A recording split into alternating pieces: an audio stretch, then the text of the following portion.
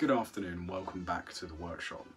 In the last video in this series, we built the base of the universal pillar tool onto which all the actual useful things are added.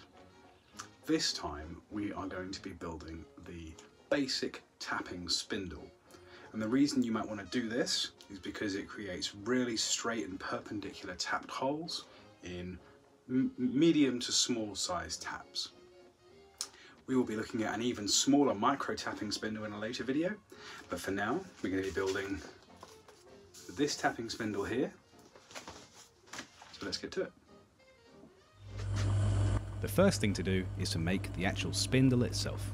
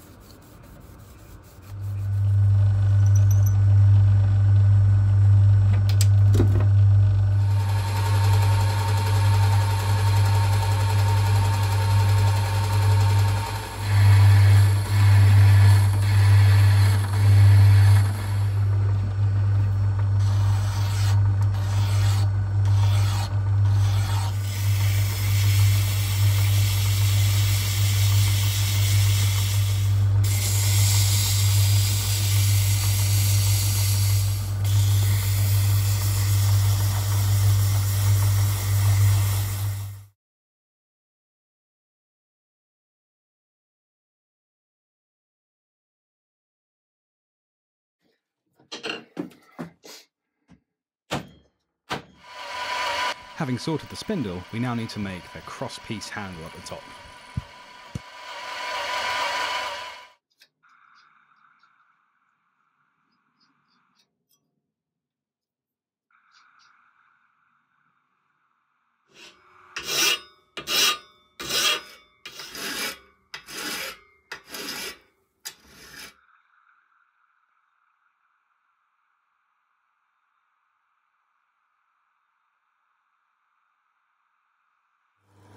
Of course, we need a 1/4 inch BSF nut, which I don't have any of, so here we go.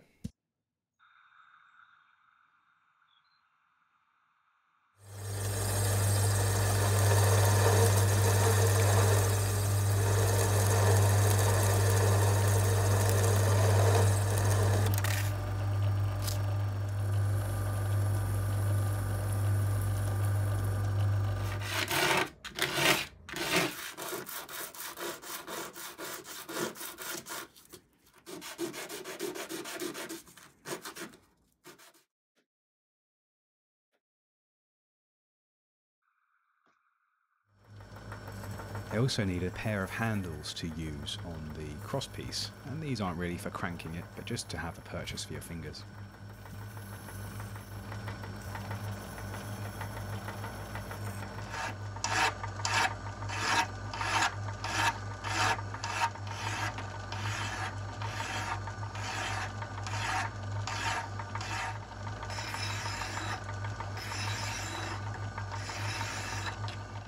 The first of 2 lathe tools I ground up, and I'm really pleased with this. It seems to be going quite well recently.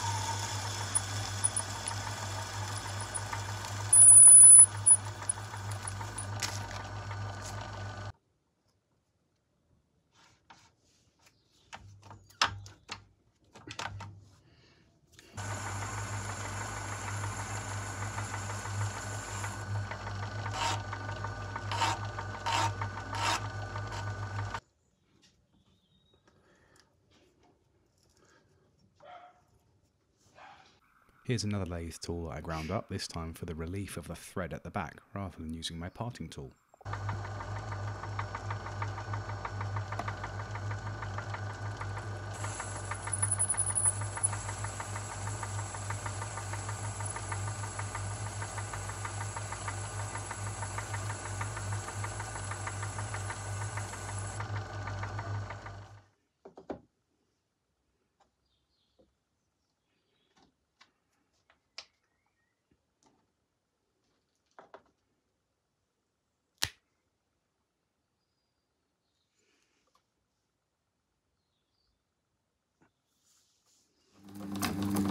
Now I need to make some spindle bearings, if you can call them that, to hold that spindle in the universal tool.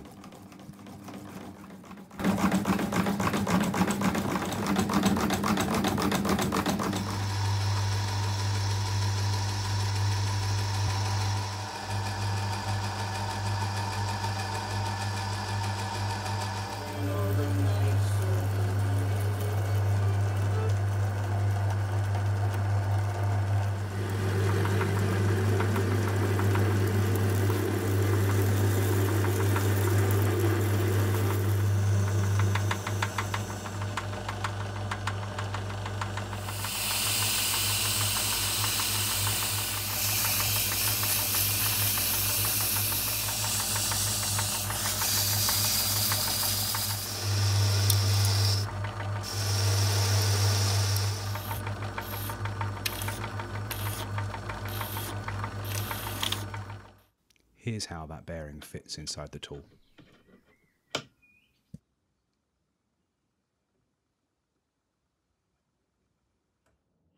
And here's an example of the tool in action. This is a simple 2BA through tapped hole on a piece of brass, just to show you how it works.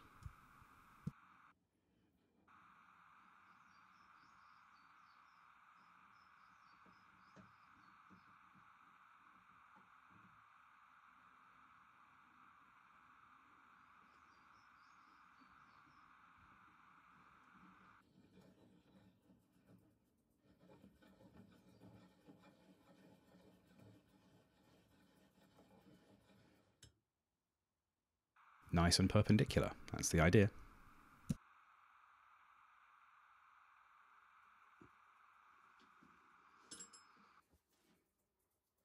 I hope you've enjoyed this video of me building the tapping spindle for the universal pillar tool.